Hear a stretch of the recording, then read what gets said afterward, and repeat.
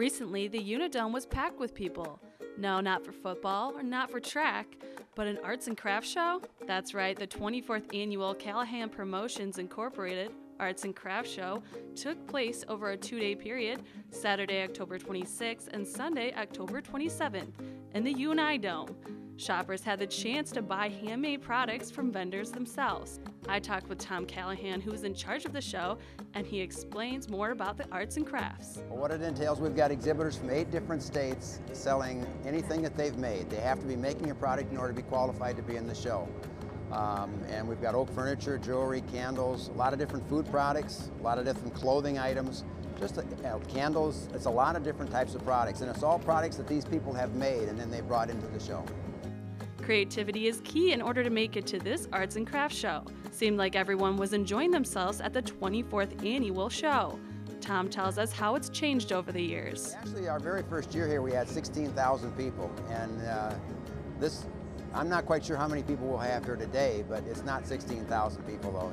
There was a time 15, 20 years ago the craft shows was really booming, and it's leveled off, and we're doing well. It's doing good. It's a really good day-to-day for us. A lot of that is because the weather is so cold, and it helps to have cold weather outside during a craft show. The chilly weather outside makes for a great arts and crafts show? Who would have guessed? But before the weather changed and October rolls around, how do these exhibitors hear about the show?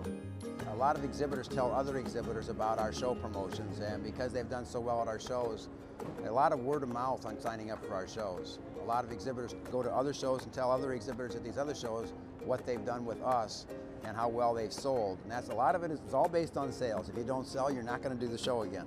And it's all about, for us, it's about advertising. We do an awful lot of advertising. And we don't go just in around Cedar Falls, Waterloo for this show. We're out throughout the entire state of Iowa in advertising this show. So people don't just come from Parkersburg or Independence or Jessup or anything.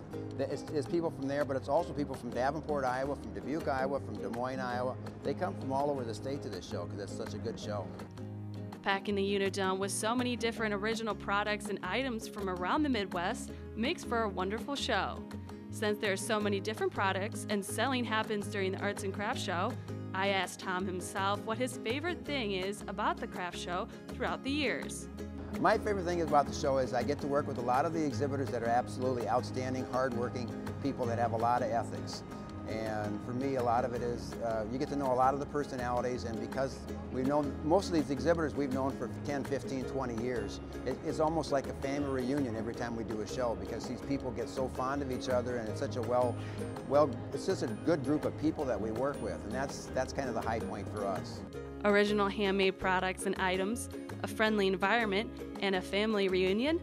Sounds like this year's Arts and Crafts Show was a success. If you've missed the 24th Annual Arts and Crafts Show, you can always look forward to the 25th anniversary, sure to happen next year in the fall.